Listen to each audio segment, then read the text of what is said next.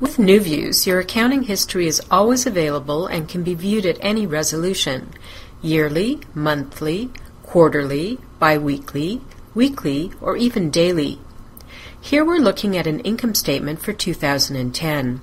We can easily change the date range to view the income statement for any period in the past. For example, we can look at the income statement for the first quarter of 2010, or for July of that year. No matter when these books were started, we would be able to see an income statement or any other report for any period from that point forward.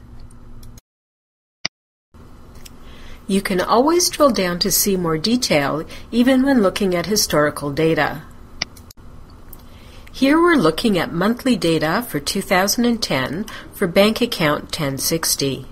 We can double-click the total debit amount for the month of July to see the transactions contributing to that total.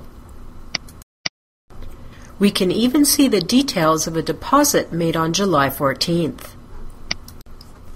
These are just a few examples of how you can access your historical data in NewViews quickly and easily at any time. And because there's no limit on the size of your books, you can retain historical data for as long as you like.